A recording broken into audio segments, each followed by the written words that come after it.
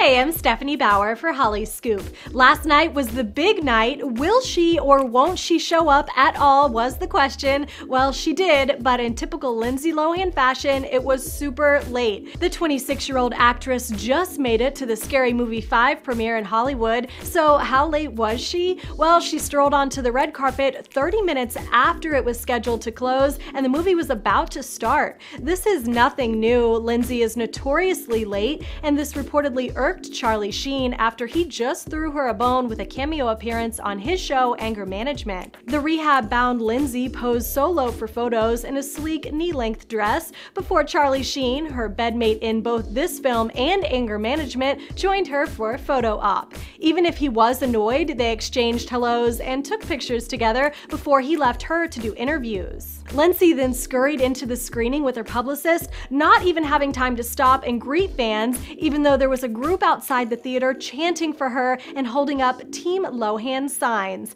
Do you think this was super rude? Tweet us at Holly Scoop and let us know.